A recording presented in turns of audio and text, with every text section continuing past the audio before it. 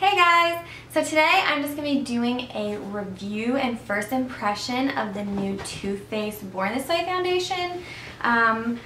If you've watched my previous videos, you know that I got a micro peel and my skin got really dry and really flaky, which I am not used to. I'm usually very, very oily. So all of my matte foundations were doing my skin no justice. So a friend of mine recommended this and I decided I would just go ahead and try it out for you guys on camera. So let's just get right into it. First, I'm just going to prep my face with this Step 1 Makeup Forever primer, the hydrating primer. Usually I would go for a mattifying one, but once again, I'm still kind of dealing with my dry skin. So I'm gonna put that all over my face.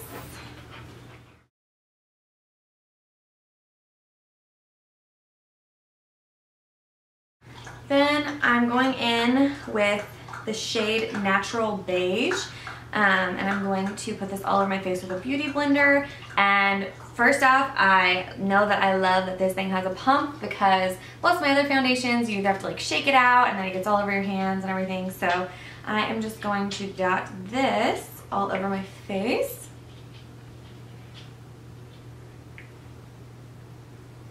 And when they first color matched me with this one, I was like, I am not that tan, but we'll see. We'll make it work if not. I don't know if you guys ever have used that Color IQ at Sephora, but I swear mine is never consistent. Like, I would say I have a natural or neutral undertone, but sometimes it pulls like really olive on that Skin IQ, and then sometimes it pulls really pink.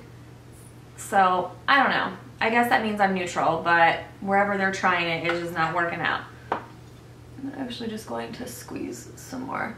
I don't know how much I need. I don't know. I didn't really do my research to see how full coverage it is, so we'll just dot it on and see what we get. I would say this is medium coverage. I feel like you could probably build it up to full coverage, but like I can still see some pink on my cheeks and I can still see my freckles shining through. And typically I like a full coverage foundation. That's just what I've always worn in the past because I have so many freckles. But I don't mind the medium coverage because it's making everything look very flawless and kind of camouflaging the redness. And if you've tried this foundation, leave your reviews below and let me know how you like it and if you like applying it with a beauty blender or if you apply it with a foundation brush. Today I decided to just go in with my beauty blender because that's what I typically use, and it's usually a no-fail technique. So I think that gave pretty good coverage. I think the color is maybe a little yellow for me. At least it's showing up more yellow on camera, I think, than it is to me, like looking in the mirror. But we'll go in with like highlighter and stuff and bronzer and see if it kind of looks more my color at the end. I am going to try to pump a couple more spots just where I have some more redness and see if you can build it up to full coverage, because I don't know.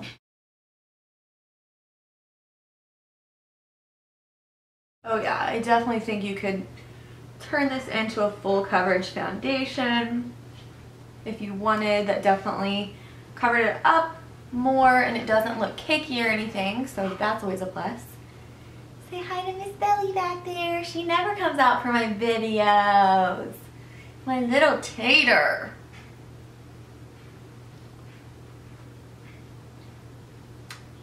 Alright, so I like it. I mean, I definitely think I have foundations that have fuller coverage, but I don't really have any foundations that have a natural finish. They're definitely more matte, and I would say this is satin finish, between matte and satin, I don't know, but it definitely isn't clinging to my dry patches so far, and it doesn't seem to be settling into my pores or anything too much.